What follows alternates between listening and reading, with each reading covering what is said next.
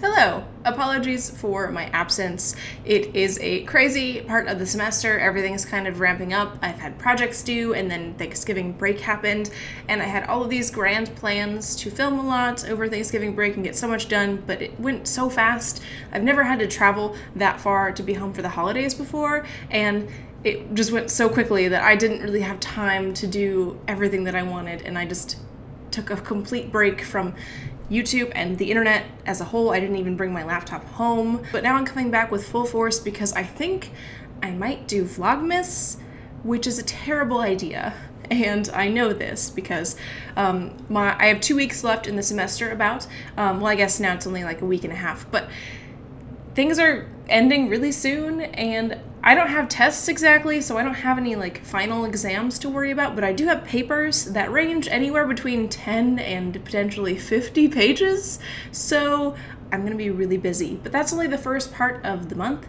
That's only really the first week of Vlogmas, and so I will have a lot of free time for the rest of the month, and I think it'd be a fun challenge to try and do Vlogmas because I have never done it before, and I thought it would be like, a good try. So the first week's gonna be the hardest, and that is where I'm most likely to fail and or give up entirely, so I can't make a full promise, but I did think it'd be fun to try. And I have a running list of video ideas that I just keep on my Wunderlist app, and there are so many ideas in there that have been there for a long time, and if I only make one video every couple of weeks, I'm never gonna make it all the way through because the only videos I will have time to make are like wrap-ups or maybe reviews and tags, so I wanted to try and catch up on everything, kind of clear the cache for the year, get all the videos that I've been wanting to make for a long time out into the world, and yeah, that might mean that I have to edit a little bit less. I won't have as much time to edit and make things as polished as I would like, but you know what, that's okay. I just really wanted to try, so without further ado, I thought I would share what I hope to read by the end of the year, because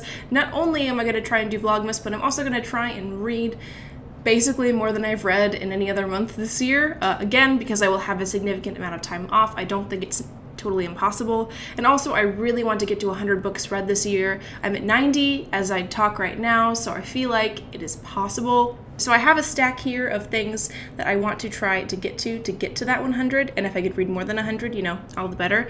Yeah, but I decided to do some pre-planning to think about what I want to actually try and read this year. So I've got some physical books, always trying to whittle down my TBR, and then I've got audiobooks and ebooks as well. So let's do the ebooks and audiobooks first.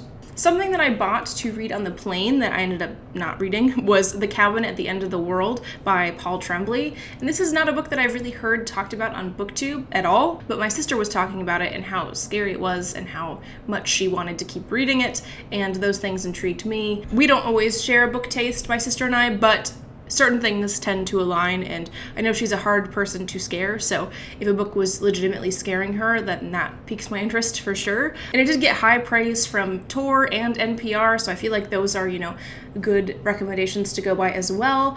I kind of wanted to jump into this one blind because it's one that I haven't really heard about on BookTube at all, and that rarely happens with a book that I read. Rarely do I go into a book knowing truly nothing about it and having no preconceptions going into it, really. So I only briefly read the jacket copy, and it's something about a family camping out in a secluded cabin, and they have no neighbors, no one nearby, and mysterious strangers one day show up at the cabin and things happen. I don't want to know more than that. It was a Kindle daily deal, so I ended up buying it on my Kindle for I think $3, so I figured, it's worth a try. The other ebook I want to get to is How to Be Safe by Tom McAllister, another book that I did not hear about on BookTube but actually heard about from my mom. I was asking for recommendations for things that would be good to read on the plane ride home, and this is one that she highly recommended and really seems to want other people to read. Again, I haven't really looked into this too much, but it does deal with a school shooting, and the protagonist is a teacher at the school, and she is initially a suspect in the shooting. I think she's exonerated, but it kind of goes from there, and I think and my mom said that it was less about the school shooting and much more about the way that women are portrayed in the media and the impact that it has on them, and it sounded good to me. It's worth a try, and I think this one I have from the library, so I won't have it forever, but I did want to, be fair and read a recommendation from my mom and from my sister, so I got those, and I'm really excited to get to them again because I just haven't really heard much about them on BookTube. And for audiobooks, I've really gotten behind on my audiobook listening. I typically read 1 or 2 audiobooks a month, but I got really behind on podcasts and have been desperately trying to catch up, so I may not get to any audiobooks in the month, but it certainly would help me get to my reading goal. I just got the Book of M from the library by Peng Shepherd, and this is one that I have been hearing about all year and have been really, really excited to get to. Of course, you know, I don't remember exactly what it was about, but I know it has something to do with a world in which people start to lose their shadows, or their shadows disappear. I don't know. I shouldn't explain a book that I don't know anything about. It's a magical realist, maybe even blurring into the edge of that fantasy. I'm not sure, but I've heard fantastic things about it. It was also in the Strands of Book Hookup box, and those boxes for me have been kind of hit or miss, but the sci-fi fantasy category has seemed really, really intriguing, and I actually recently switched my subscription from their literary fiction to their SFF, so I'll definitely be sharing that when it arrives. I usually do unboxings on my Instagram if you're curious in that, but it's my absolute favorite book subscription box I've ever tried. The stuff they put in there isn't junk that you just want to like throw away or like have to find a place to put. They're actually things that you'd want, like tote bags and mugs and stuff. I don't know, I really like it. Obviously not spawned, although I would love to receive that box for free. But anyway, that's all to say. I've just heard a lot about it. I missed the opportunity to get it in a subscription box, and I finally got it in audio, so hopefully it's good on audio. I have no idea, but it's one that I heard so much about that I cannot wait to finally experience it for myself. And then for something completely different, I also have a copy of Becoming by Michelle Obama. I used my mom's Audible. She, of course, pre-ordered it, so now I have the opportunity to listen to it, and I really want to because, I mean, 19 hours hanging out with Michelle Obama, like, I'm so down for that. That sounds great. That's the other audiobook that I'm considering, and I really hope to get to because it does sound fabulous. On to the physical books I want to try and get to. First is the next book that I'm planning on reading, which is I Capture the Castle by Dodie Smith. This is the 5th and final book on my 5-star TBR prediction thing that I did like over a year ago. It's embarrassing how long it's taken me to get to books that I feel like I'll really enjoy, but I really lost momentum because I ended up DNFing at least 2 of those books, so they certainly were not 5 stars, and that was a big letdown. So I kind of let this project get away from me, but I want to wrap it up so I can actually talk about the experience of picking books and whether or not they met my expectations, and this still could potentially be 5 stars, so I really hope it is. I think that this is more of a summer book, but I'm going to read it now, and yeah, really, really eager to get to this one. This one's definitely happening.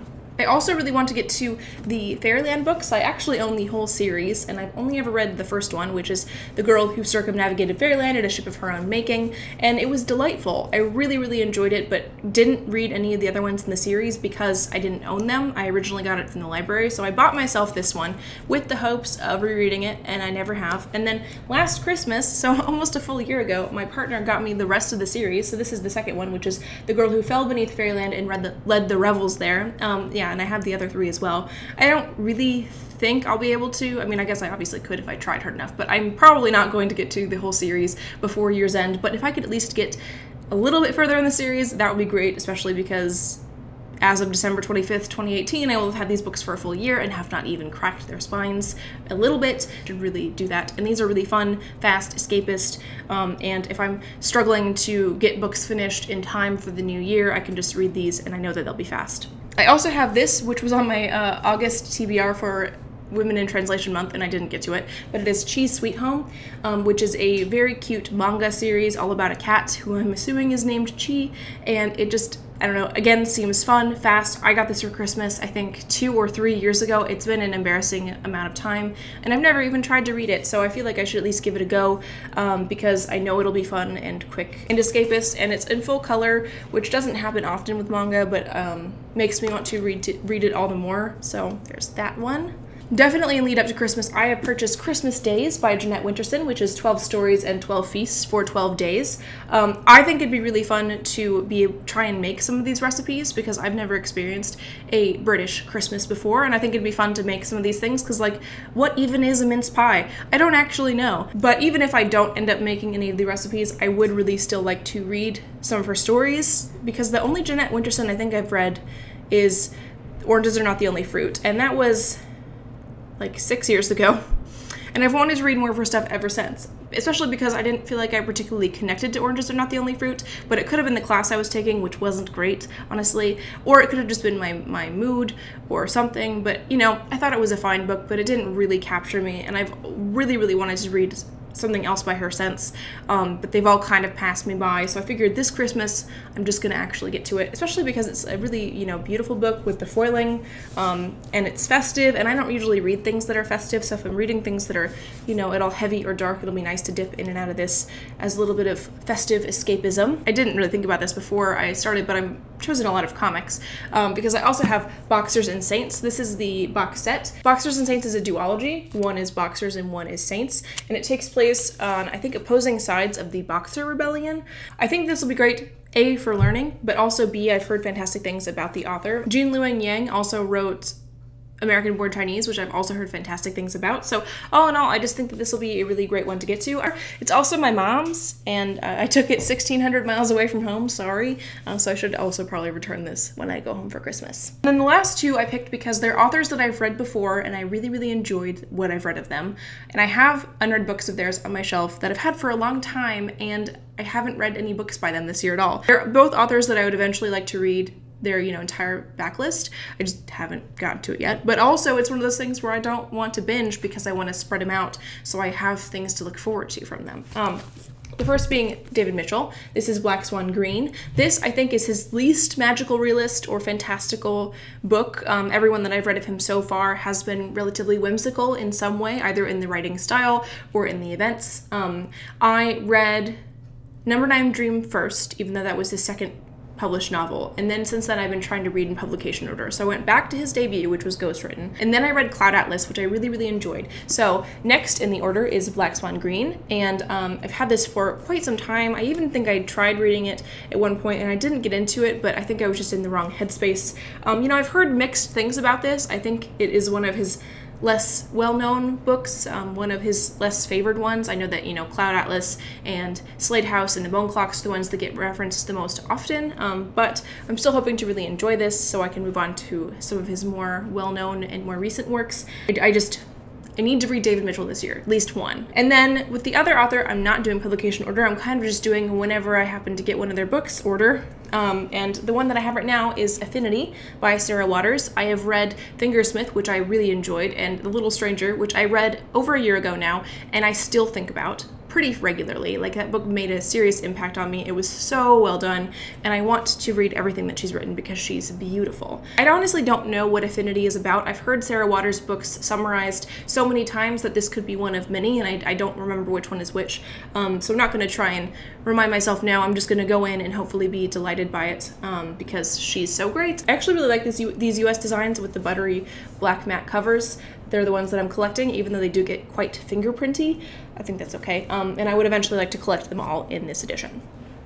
Alright, so I know that that is very ambitious, and I probably won't read all these things, and I'll probably read other things that I did not mention because that's what people do when they make TBRs. I actually had a great conversation with my mom, who is an avid BookTube watcher, over the holiday, talking about how I feel like bookish people just really enjoy lists and making lists and being able to assign books to categories because it almost feels like a game trying to find the perfect book for each category. And then it doesn't really matter if you read the books or not. It just was fun to make a list. So it was really fun to make this list and think about what I want to read. Hopefully I will read at least a few of these and report back. But yeah, definitely want to get to 100 books this year, and these are going to help me do it. So anyway, hopefully I'll have time to read if I'm also attempting to do Vlogmas. If there are any video ideas that you'd like me to do for Vlogmas, leave them down in the comments. I basically have a video for every day already planned out, but I'm happy to make adjustments or like add new ideas in the mix. If there are things that you want me to talk about in particular, happy to do it. So yeah, let me know if you're doing Vlogmas, if you have tips for Vlogmas, or of course if you've read any of these books, let me know if you enjoyed them. I hope you did because I want to remain excited about them.